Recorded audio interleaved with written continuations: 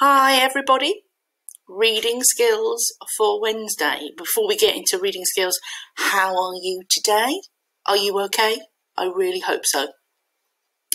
While I'm recording this on Tuesday, it's raining and it's wet and it's windy. And I'm really looking forward to taking you through reading skills this morning. Okay, let's have a little look. So today, for Wednesday, we are learning to use and apply our prediction skills. We've been doing that before, haven't we? Yeah. First of all, we're going to have a little bit of sight word practice. Let's go through them first. You. Oh, my mouse is a bit strange today, children. It's getting a bit dodgy. Let's try again. Okay. You. What? With. This. Do. If. Like. These. Your. Now once more on your own.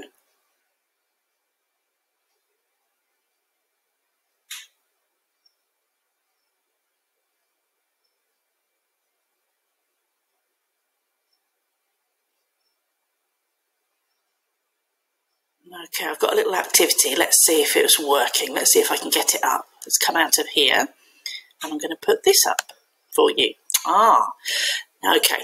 So this is what I want you to do. I want you to do something called visualization. So I'm going to say the word and you're going to try and see if you can get what it looks like in your mind's eye, what the word looks like. So you can shut your eyes if you want. Now, over here on the right, I've got some magic paper. You see that grey square? That's my magic paper. So I'm going to say the word, and you are going to try and have to think about what it looks like, and then I will reveal it in the magic paper. Okay? So we're going to go out of order too, so we're not going to do it in the same order. I hope I can remember all the words. Ooh. Let's have a little think. Right, we're going to have a look at this word. I've given you the first couple of letters. Let's see if we can remember. So I think maybe you can write me the word, try the word like. Can you remember what the word like looks like? Okay, I'm going to reveal it now. Are you ready?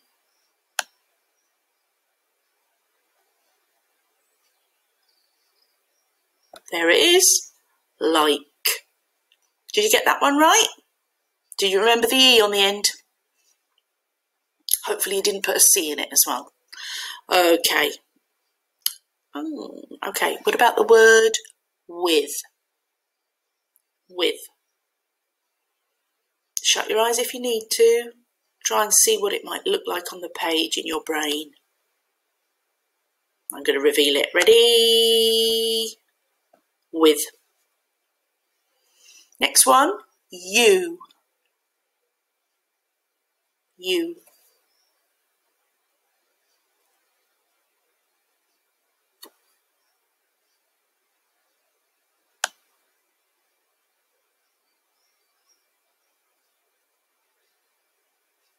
There we go, you. If. I haven't got any beginning letters for if. See if you can remember what if looks like. I hope this is if. Yay! If. Do. See if you can visualise what do looks like. Do. I hope that's over here somewhere. There it is. Do. Okay. What? What does what look like?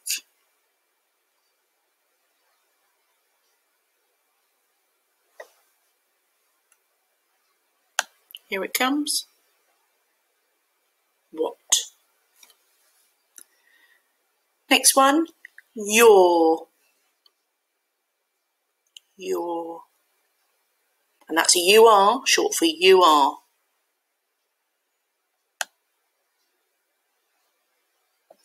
Right, now there are two words left beginning with that digraph there.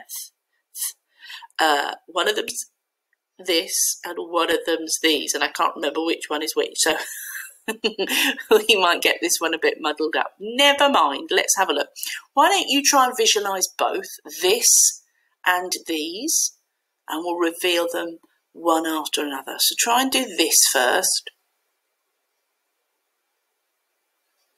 and then try and do these, this and these. Okay, ready? That one's this, and that one's these. How did you get on? How did you get on? Let's go back into our other stuff.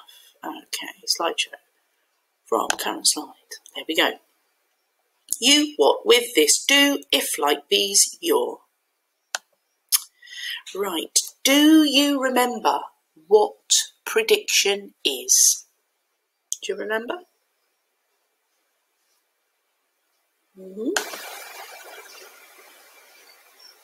Prediction is a guess you make based off of clues in text or pictures. And don't forget you're bringing your own experience and knowledge to that prediction. That's really important. So it's now time for our prediction warm-up. We're going to do the warm-up. Here is a picture of some animals. What happens next? Pause the screen now and have a little think.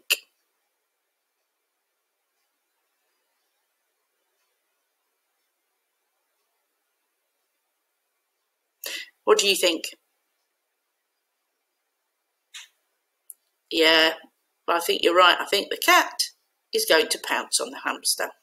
Yeah, it's a hamster, by the way. It's not a mouse, it's a hamster. What do you think the hamster is eating? That's my question. Where did the hamster get the tortilla chips from? That's what I want to know. I do. Okay, so we're going to look at some book covers and look for clues. You are going to try and predict who the characters are and where the story takes place. You need to say what you see.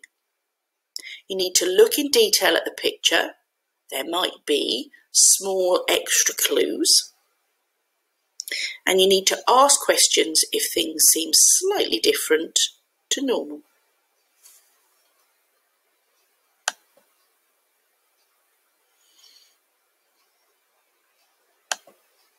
I'm just going to go on. I'm not quite sure what's happening here. Yes, the first slide, you'll be given some information about the book. And on the second slide, there'll be some more information so that you can change or add to your prediction. That's where I need to go back. So there you go. That's your first picture. What can you see?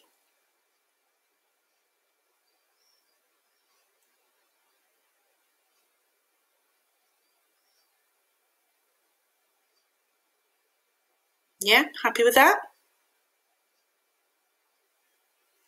So you can see lots of trees. You can see a little boy.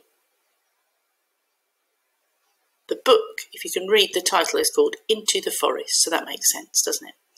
Now there's a little extra clue here. Don't just say, oh, I can see a boy, he's the main character in the book, and the setting is the forest. Yes, that's obvious. What's this here? It's a basket. That might be an extra clue to some details in the story.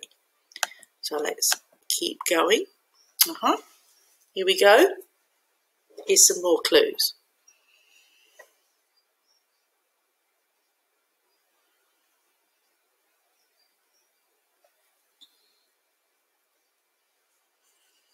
In the first picture, there's a boy with a cow in the forest.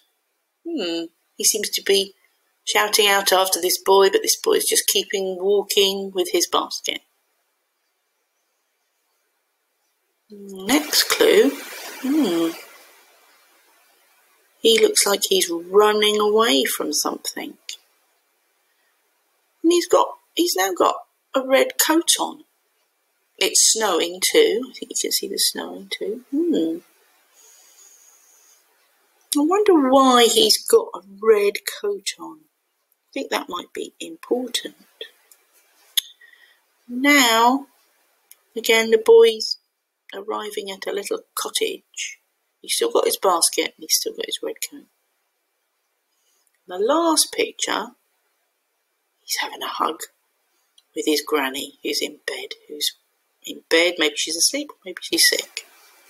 So now you've got some extra clues there. Try and make a prediction about maybe what the story's about even.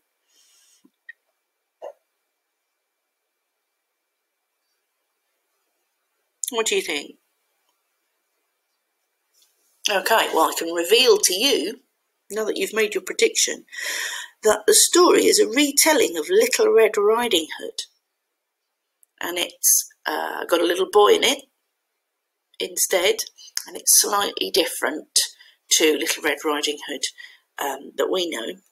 It's like a modern day retelling of Little Red Riding Hood. Good. Did you get that? That's why you need to look at some of the clues.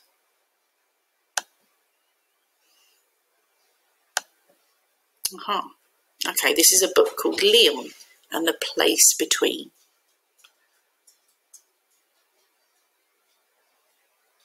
What can you see on the front cover? Pause the video now and to get your initial thoughts.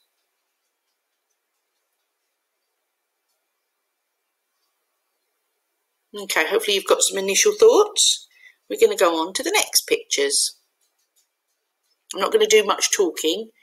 You're going to pause the video and see what you think, and then I'm going to reveal it to you.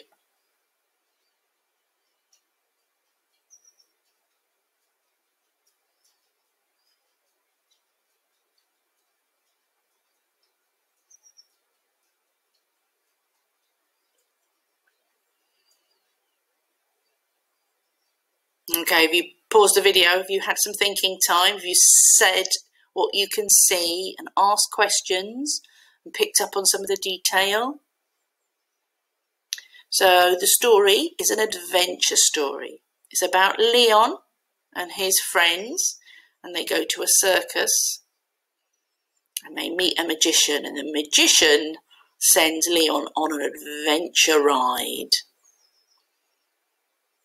And he's having a ride on a magic carpet there. Did you get that the story was magical? It was about a little boy?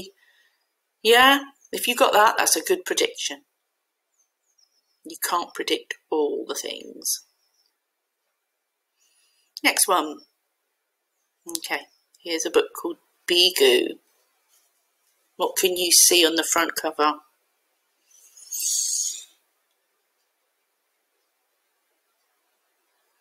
Tell me who you think the character is and where the story takes place.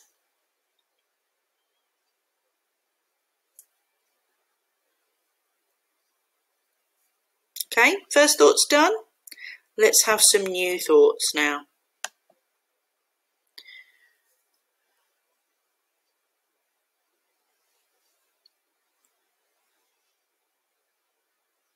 Pause the video and have a look at the pictures in detail.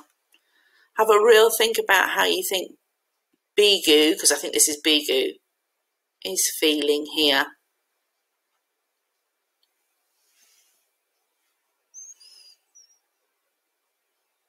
Pause the video.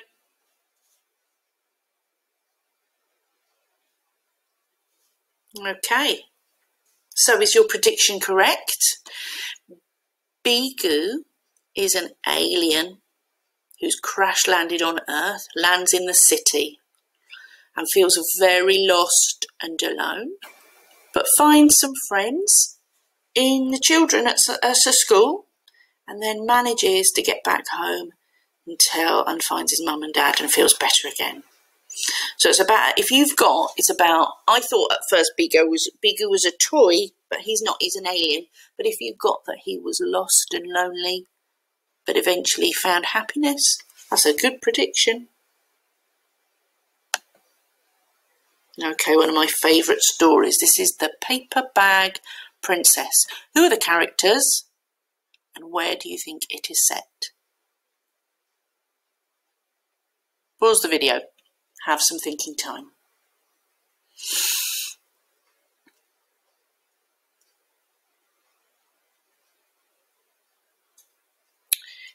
Got your first thoughts in your head right? Let's have some more pictures.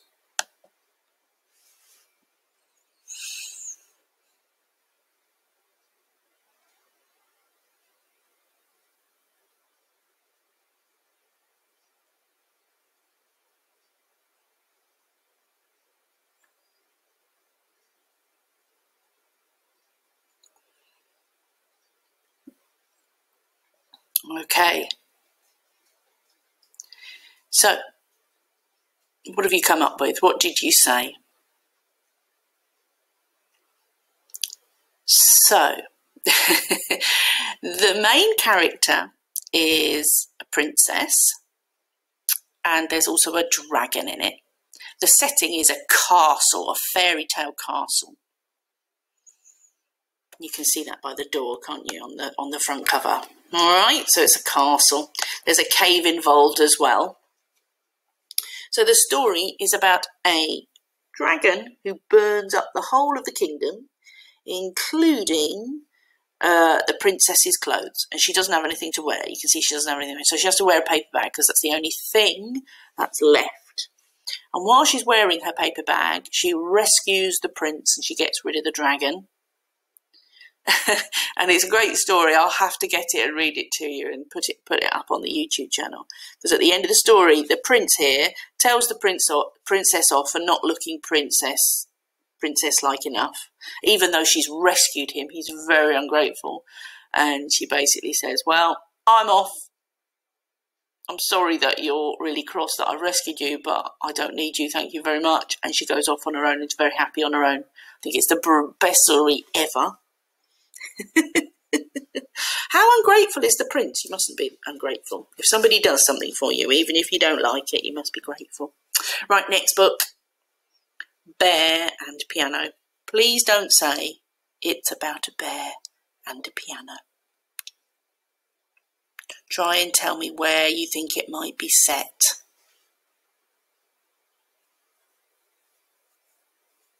Where the story takes place. Pause the video now. Tell me where the story takes place. Okay, let's go on. Let's have some more pictures.